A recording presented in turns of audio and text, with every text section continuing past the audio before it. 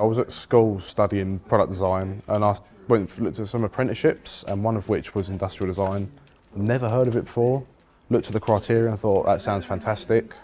Unfortunately didn't get the apprenticeship, went to college for a year studying art and design, and then I found this course and fell in love with it once I started. It's been great. The structure of having this studio space and being able to sit with your peers and talk to people about your work and get feedback from both the tutors and your other course mates just makes your work so much better than if you were just sitting at home doing it by yourself.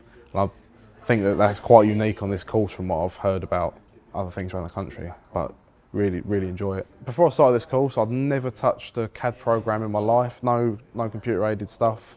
I came in here, couldn't draw a box on it, and then I've gone from that to creating this, which has been a really big learning curve, both independently and with the uni. My confidence, well, I can tell you now, I wouldn't be standing in front of a camera 4 years ago.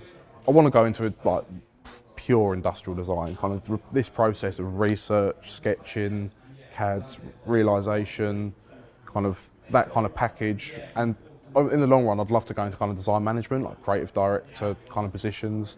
Whether I'll ever get that far or not, I don't know, but it's, it's good to dream. As soon as you start, you need to apply yourself and get your core skills learned, because as you get further along and the workload increases, you don't have the time to learn those skills again. You start picking up little bits as you go, where you've got a chance right at the beginning of the first year to really like knuckle down and know it like the back of your hand kind of thing. Also, don't underestimate your own confidence and your own ability, because a lot of people here even now don't think they're good, but you can see it on their work and on their boards that they're good designers and they're going to do well, but they just need to believe in themselves.